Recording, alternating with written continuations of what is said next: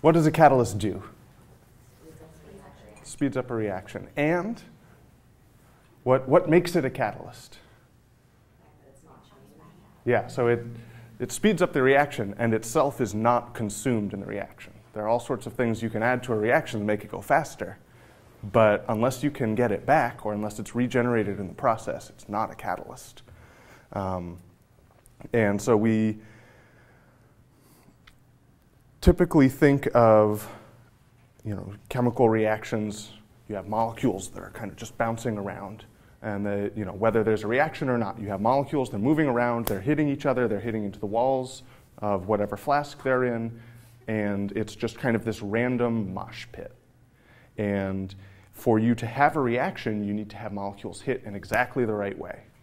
And they're bumping into each other all the time. Say there's a 1 in a million chance that two molecules will hit in just the right way. That's actually really good odds because molecules are bumping into each other about 1 billion times a second. So that react about 1 million times per second if it's 1 in a million chance. So in reality, the chance of having a productive reaction when the molecules bump into each other is way less than 1 in a million. Catalysts, so before catalysts, you can increase the rate of a reaction by heating it. Basically, all that does is it makes the molecules move faster, so they bump into each other more often and they bump into each other harder. So this can speed up the reaction rate just by having them interact more frequently, or there are some reactions where there's a certain amount of energy required. You have to break a bond first, and that takes energy. And so you need the molecules to hit each other hard enough. So if it's room temperature, there might be a reaction that would take 20 million years to reach completion. But if you heat it up to 120 degrees, it's done. And that's just because the molecules are hitting each other hard enough that they can actually do the chemistry that's involved. So, what do catalysts do? They can do multiple things, but I'm going to break it down into basically 2 tasks that a catalyst can do. And some catalysts do only one and some do both. They can increase the frequency that molecules interact. So a lot of what enzymes do in your body is rather than just waiting around for molecules to hit each other randomly, the catalyst will actually collect the different reactant molecules and bring them together and put them in the right position so they can react and go on. And this can actually increase the reaction rate, 1 million-fold easily, just by getting the molecules in the right place at the right time. This is especially true, most reactions are just 2 molecules hit each other. There are some reactions that require 3 or 4 molecules to be in exactly the right arrangement. And if you think about the statistics of that happening randomly, the chances are essentially nil that you're going to get 4 molecules in exactly the right place and position at the right time, unless you have something that's bringing them and putting them all in the right place at the right time, getting the reaction to happen, and then kicking out the product and ready to start again. So catalysts can also increase reaction rate by,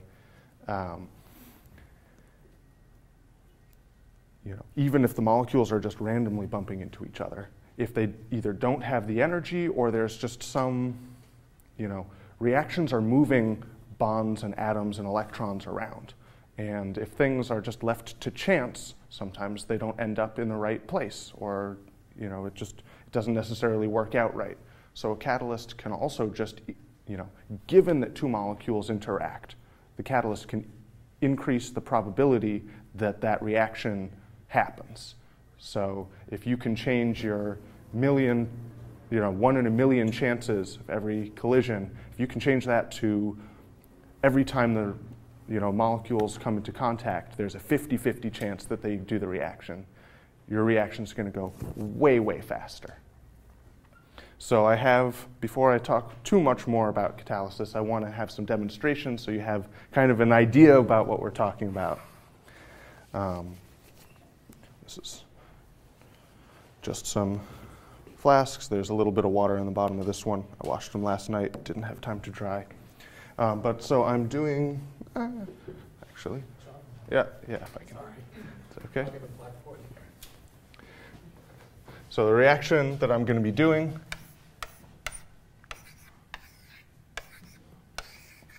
decomposition of hydrogen peroxide to water, oxygen. Can also draw this out.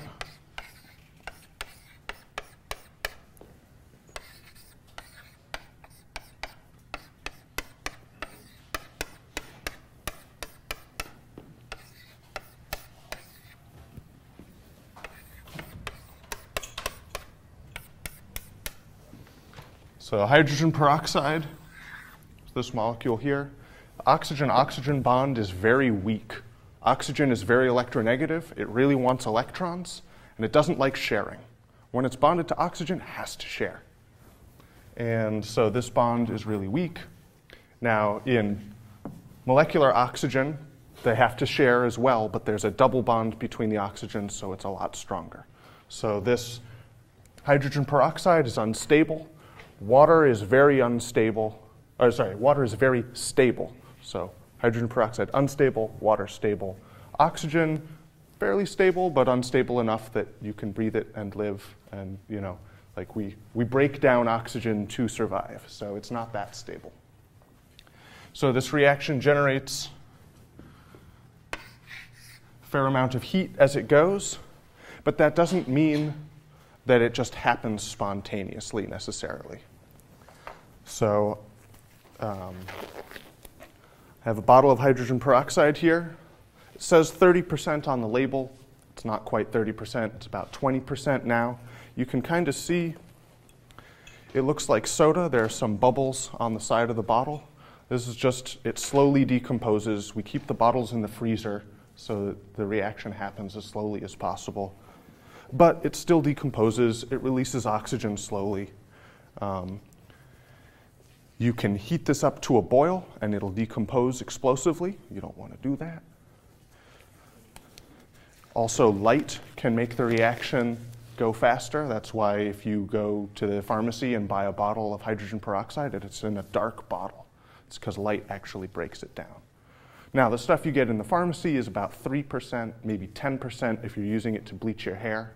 I don't know if anyone's used peroxide for that. I haven't, but I've heard it really hurts. This is 30%, which is why I'm wearing gloves, a lab coat, safety goggles.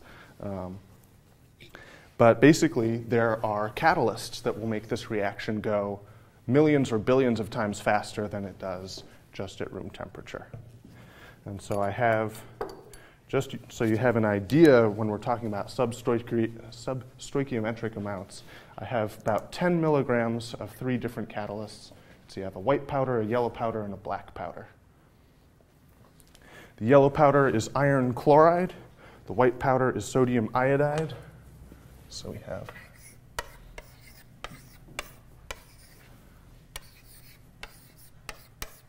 and the black powder is manganese dioxide.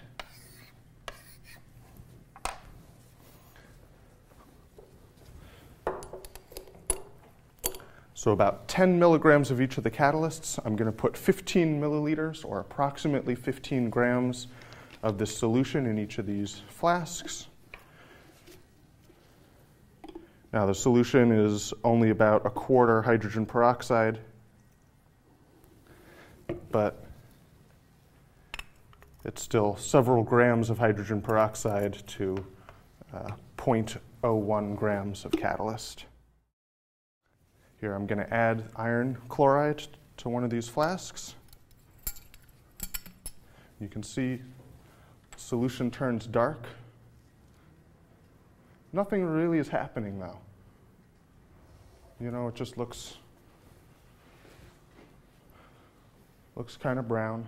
Maybe some little bit of fizz in there. You see some tiny little bubbles. So this catalyst actually has a pretty substantial induction period. So the iron chloride itself is not the catalyst. It's a pre-catalyst, and it takes a little while for it to react. So that guy's going. We'll check in on him a little bit later. Sodium iodide. This one is nice. We have this white powder. It's going to dissolve in this clear solution. Instantly, it turns yellow. The actual catalyst is yellow. And we can see this is actually fizzing pretty substantially. Manganese dioxide, the last catalyst, should be a little more active than that.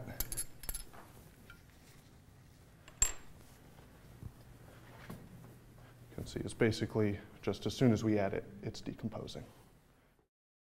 So here we have comparison, 3 different catalysts of the same amount. We have not so good, pretty good, and this is going really fast. Well, we can also talk about the, if we increase the amount of catalyst that's in any of these reactions, we're going to increase the rate.